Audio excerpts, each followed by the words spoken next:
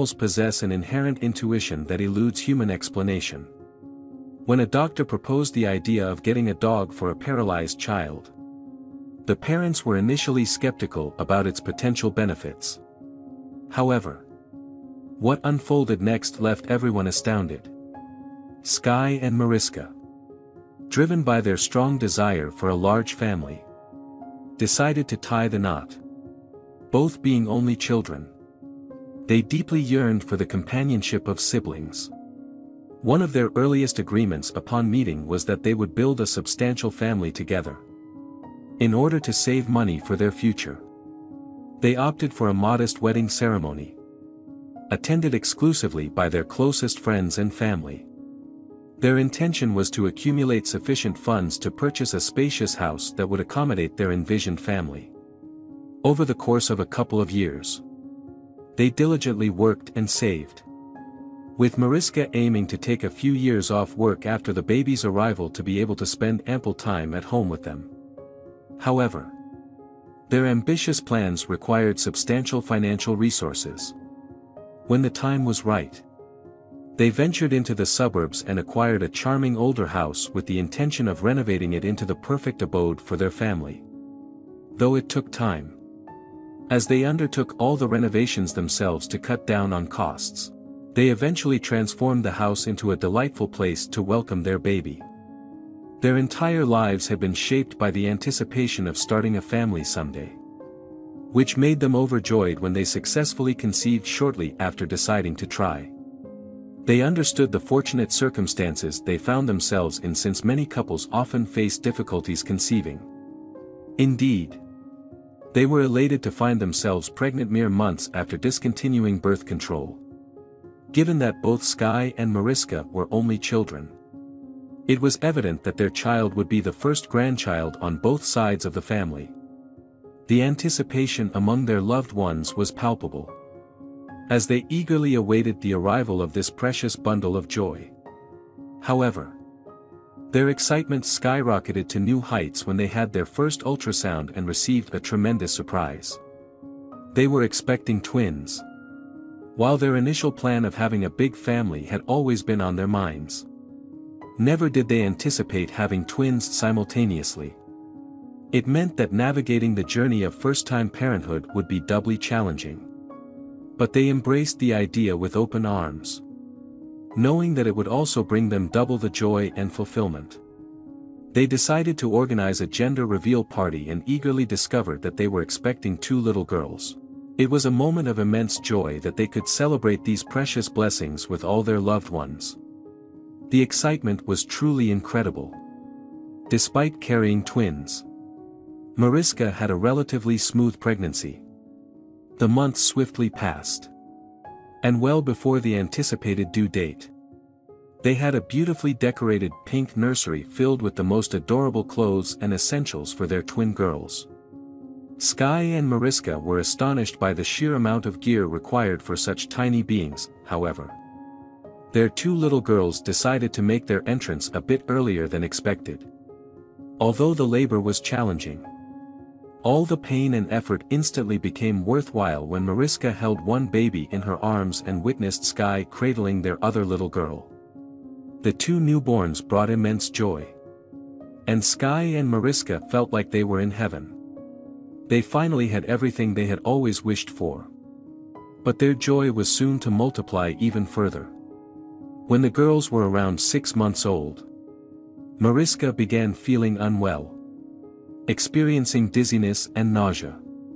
Concerned, they sought medical attention, only to be shocked by the news that Mariska was pregnant again. Although they hadn't planned on having another baby so soon, they were still overjoyed by the unexpected addition to their growing family. It was a swift turn of events, but their excitement persisted. However, this pregnancy proved to be vastly different. Mariska endured constant sickness throughout, and she was even placed on bed rest during her 2nd trimester due to the risk of losing the baby. Juggling the care of their 2 little girls while battling her own discomfort was a challenging task for Mariska.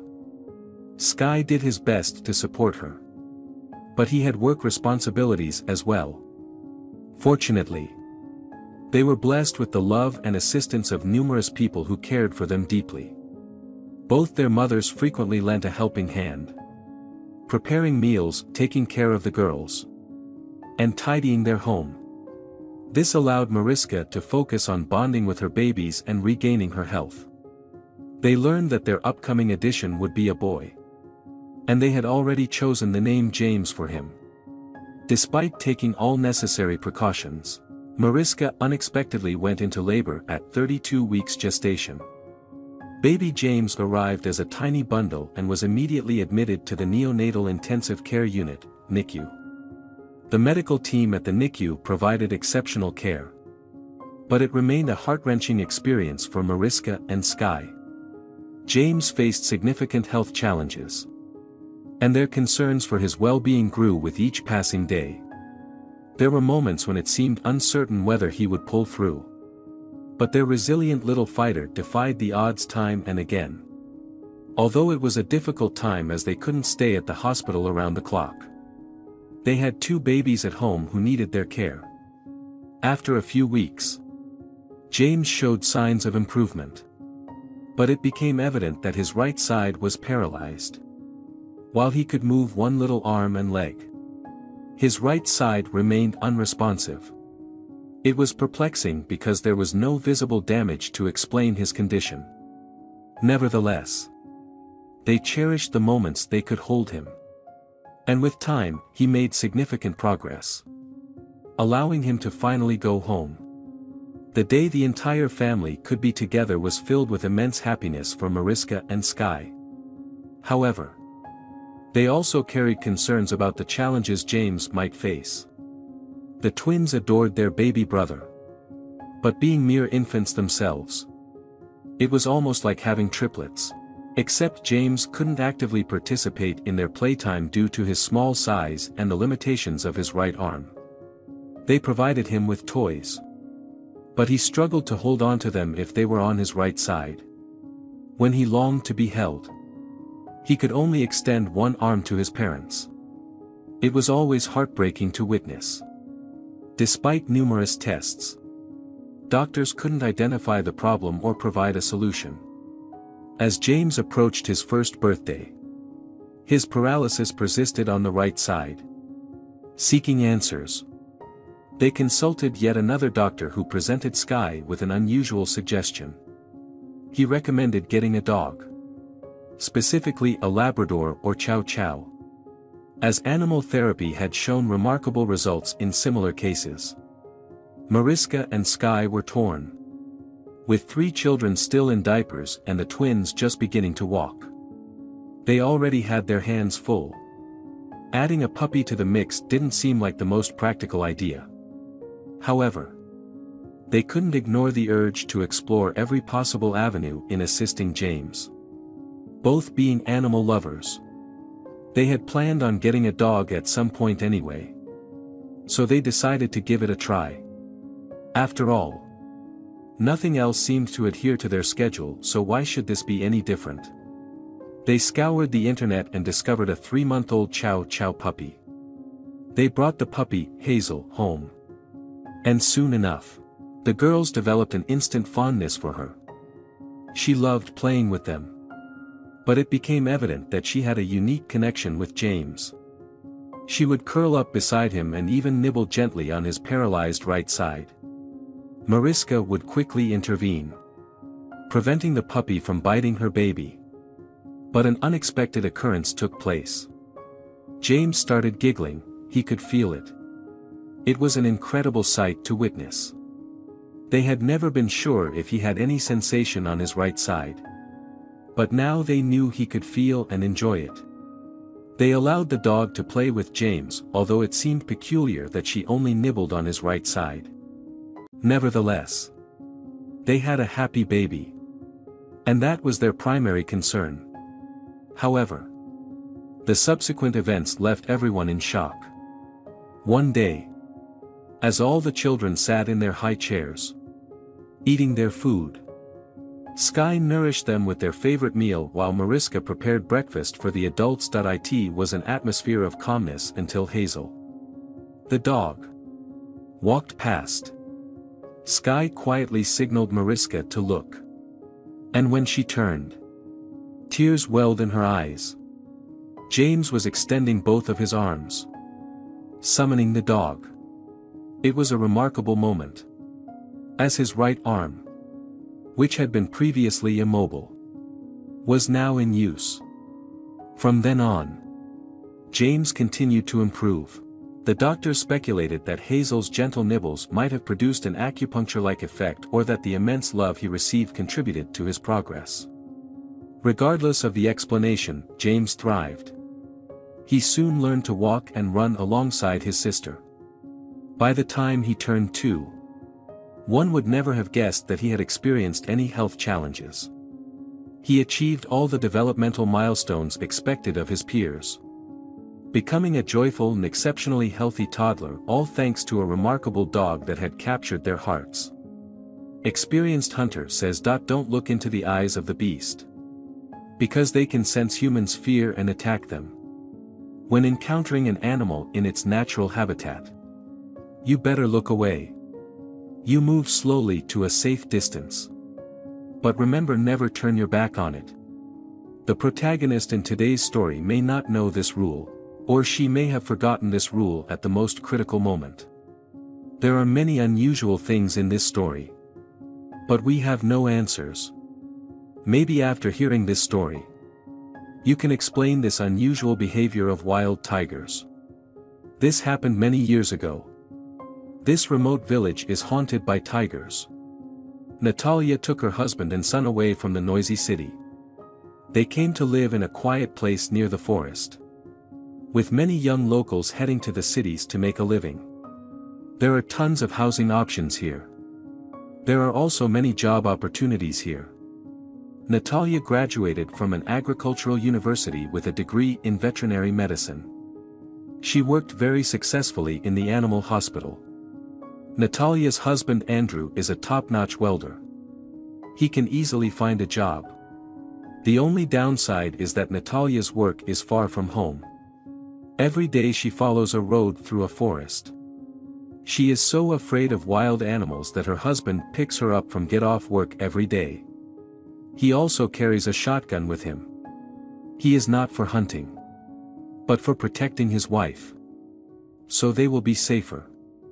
After get off work every day, Natalia would look into the distance to find her husband, and happily run to meet him. But one day, Andrew didn't come. Natalia looked into the distance for a long time, but her husband did not appear. It's getting dark. She has no choice but to walk alone in the forest. She can hear her footsteps.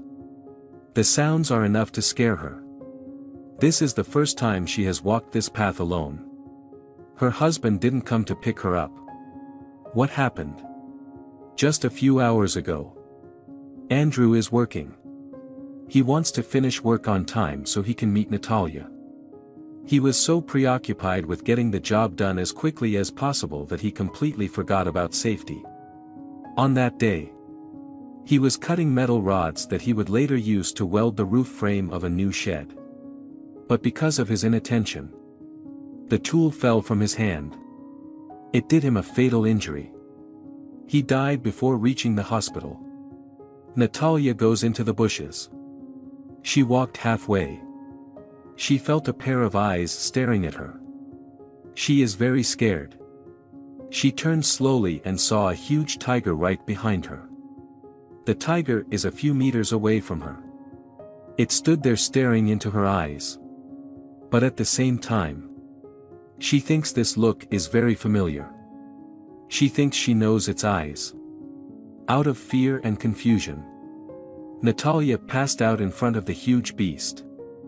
How long was she lying there? She didn't know. But she woke up in the hospital. It turned out that after the locals learned of Andrew's death, they come to find Natalia. She was lying on the ground and people couldn't wake her up. People took her to the hospital. When a woman comes to her senses, what awaits her is a new blow. Her husband died. For a long time, the woman was unable to face reality. Only her son can ease her pain. His son was there for her in those difficult days. Time goes by. Her pain gradually eased. Natalia went to work again. Now it's her son who picks her up from get off work every day. While women resent it, the boy insists on it. One day the boy was walking back along the trail and saw raspberries in the bushes. He told mom to stay here. He wants to pick raspberries. He didn't notice that a huge brown bear appeared beside him. Natalia was the first to see the beast. She whispered to her son. But he didn't hear. The woman bent down slowly and picked up the stick from the ground. She yelled and rushed towards the bear, diverting its attention. She wants her son to escape as soon as possible. The bear got up and started growling. But then the bear howled in pain. It turned out that a beast threw it down. At this time, Natalia discovers that a tiger attacked the bear. This tiger looks familiar and this woman feels pain. The tiger stayed here for a while before disappearing into the bushes. Local residents who heard the story said, her husband's soul lived in a tiger's body. He guards his wife and son in another way. His death did not mean leaving his wife and son. He became a tiger to guard his wife and son. What do you think of this story? Do you think this statement is reliable? Do you have any other explanation for this strange behavior of the tiger? Hope you can share your opinion in the comments. Maybe you've heard similar stories. Or do you know why the tiger didn't hurt Natalia and her son? And the tiger saved them. Hello everyone. If you're seeing my column for the first time and you want to know something new and interesting, here will definitely increase your knowledge. Please make sure you are subscribed to this channel and activate the notification ringtone, so you don't miss the good news. Morris lives in a village near the forest. There are a lot of wild animals living there. Different from others. Morris doesn't like to hurt animals. He's passionate about helping them. Morris will take his weapon and go to the forest every day to collect mushrooms. He generally does not use weapons except in self-defense. Every day he clears the forest and takes out bags full of rubbish. Why do people in the village laugh at him? Ridicule him? One day as usual, he goes to the forest to collect herbs with a garbage bag and basket. On the way to the forest, he found a group of newborn tiger cubs lying under the trunk. They have trouble in breath. Morris heard a voice approaching him. Then he turned around. Suddenly, Mother Tiger appeared. It slowly approaches the cubs and hugs them. The man identified these are her cubs. He tries to get away without the tigress noticing. He turned away silently. At this time, the tiger saw the man. It knows the man doesn't want to hurt these little tigers. Morris continued walking in the forest. But he was taken aback by this mother tiger, because it still follows him. Morris then decided to move on. He wants to know what the tiger wants to do. The tiger is back where those cubs used to be. At this time, the man understands that the mother tiger wants him to help the cubs. The man uses his vast experience to provide first aid to cubs. 4 of the cubs are in good health. And 1 tiger cub still has health problems. It is unable to stand up due to coughing and difficulty breathing. When Morris was about to leave, the mother tiger approached him with her cub in her mouth. Then it put the little tiger down. The man realizes mother tiger wants him to take cub to hospital. Morris left quickly with the cub. And the mother tiger kept watching him. Morris knows the cub is very sick. He immediately went to the nearest veterinarian. Over there, the veterinarian treated the cub and gave it some medicine and vitamins. The vet then advised Morris to feed it well.